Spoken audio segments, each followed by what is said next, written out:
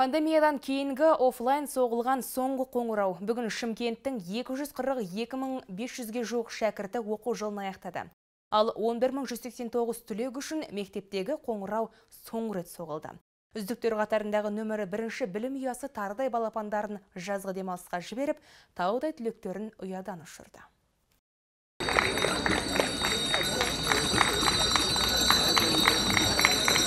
Күміс қоңырау сыңғыры түлектерге сәт сапар тілеген алтын ұя. Бүгін еліміздің қай аймағында болмасын, дәстүрлі мереке соңғы қоңырау салтанаты өтті.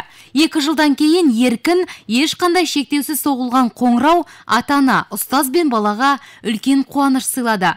Білім саласында үздік және үлгілі мектептердің бірі Пушкин атындағы нөмірі 1-ші мектеп даңғыл жолға қадам басқалы тұрған түлектеріне ақ жол тілеп мерекелік шара өткізді. Үмітімізді ақтап, үлкен-үлкен белестерді бағынып, ел болашағы үшін қызмет жасайтындарыңызға кәміл сенемін. Сонымен қатар мен бүгінгі жұлдызды 11-ші сыныптардың елеулі мектеп өміріне қосқан үлестерін атап өткім келіп отыр. Жиынға мектеп ұжымы, ата-анадан бөлек қалалық мәслихат депутаттары, қоғамдық кеңес мүшелері қатысты. Мұғалімдерді оқу жылын жемісті жеңіспен аяқтағанымен құттықтап, үлкен өмірге қадам басқалы тұрған шәкірттерге сәт сапар тіледі. Ұстаздар, бүгін мектеп қабырғасынан ұшайын деп тұрған түлектер, мереке құтты болсын. Жылдар бойы еткен еңбектеріңіздің жемісі бүгін 186 түлек өмір жолына аяқ басайын деп тұр. Бұл үлкен тарихи сәт. Соңғы қоңырау. Бұл қайталанбайтын дүние өмірде. Бәрімізде осы соңғы қоңырау болған, бәріміз түлек болғанбыз.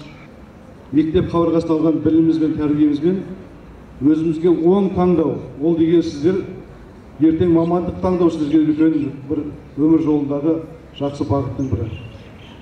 Жаңа айтып жатыр осында, не деген гранттардың егелері, не деген алтын белгілердің егелері аталып жатыр. Яғни мектеп нөмір 1 әр уақытта бірінші.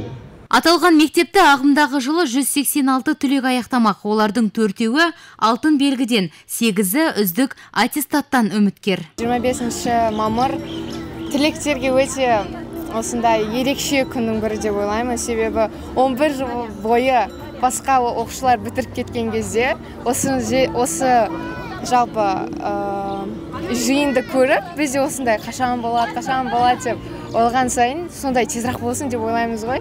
Енді осы күн келген кезде жалпы сезім түсініксіз, себебі сонша күттік.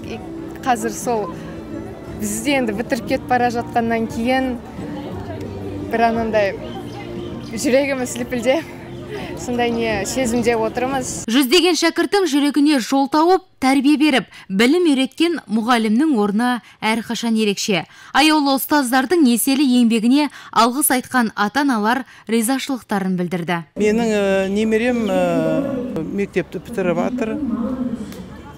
Жақсы, қуанышына келіп жатырмын, өте қуаныштымын.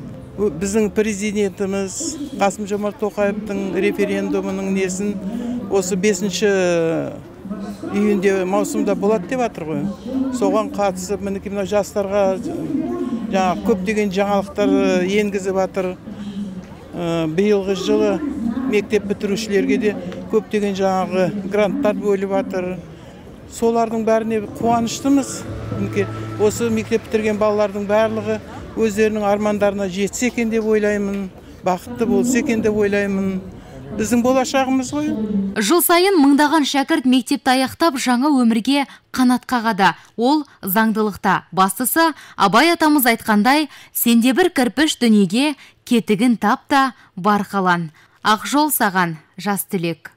Арайлым Әпсағат, Рауан Амангелді, Айғақ телеарнасының жаңалықтар қызметі.